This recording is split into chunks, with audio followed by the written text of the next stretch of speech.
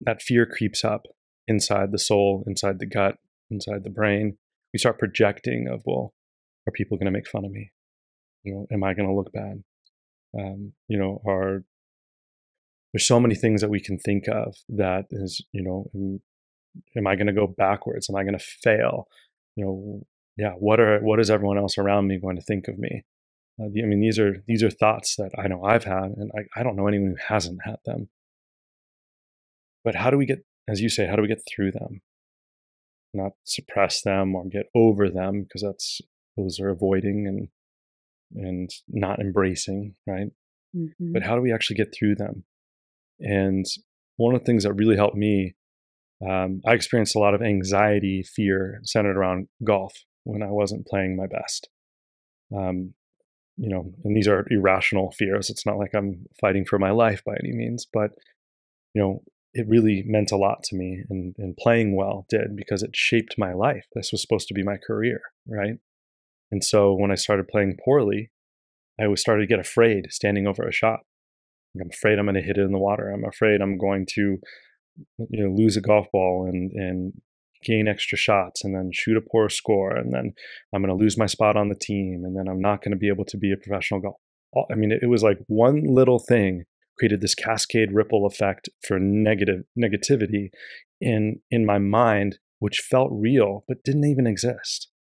Yeah. And the greatest lesson I learned was how much fear exists in the future. And then we pull it into our present to change our current actions instead of the other way around. We can take our current actions and push them into the future to create the experience that we desire. And it doesn't have to be one of fear. It can be one of embracing the unknown. It can be one facing that fear to understand our own courageous opportunity within us, so we can grow as a soul, as a person, as our character, and show those around us, not from an egoic standpoint, but as an inspiration that we can do this, and therefore so can they. Yeah, exactly. So reset, like the Mm-hmm. consistent reset. If you feel that fear of the future based on the past, then you have the power of the pause, as we Nice. constantly call it, right? And remind yourself that, yes, I am afraid that this might happen. And that's something I watched you do in golf. If that mental fear hit you, you literally stepped away, took that pause, breathed through it so that your body actually reset, created a new mental model of success, then reapproached the ball. So it was a complete reset.